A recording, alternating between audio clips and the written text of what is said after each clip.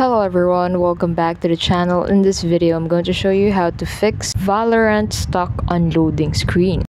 There are 7 different ways that you can use to solve this problem. Let's start with the first method. This will require you to restart Valorant. Sometimes a simple restart can resolve the problem. So you need to close the game client and load it back up. If this doesn't work, then you can try out the second method, such as adjust priority and task manager. So open the task manager by clicking on Ctrl-Shift-Escape. Go to details tab and right click on Valorant and set the priority to high. The third method would be reinstall Riot Vanguard. So uninstall Riot Vanguard from the control panel, then restart your computer and reinstall it. The fourth method would be delete manifest files. So navigate to the local app data and delete the Valorant folder and the Riot Games folder. Also delete the 2 Manifesto 64 files from the live folder. The fifth method would be run Valorant as administrator. So right click the Valorant shortcut on your desktop and select properties. Now go to the compatibility tab and check run this program as an administrator. The sixth method will be to transfer Valorant to SSD. If possible, move Valorant to an SSD for faster loading times. Now, if the 6 mentioned method doesn't work for you, then you can try out the last method. Allow Valorant through Windows Firewall. Make sure that Valorant is allowed through your Windows Firewall settings. We mentioned a couple of methods for you to try out since there are different reasons why this issue persists on your Valorant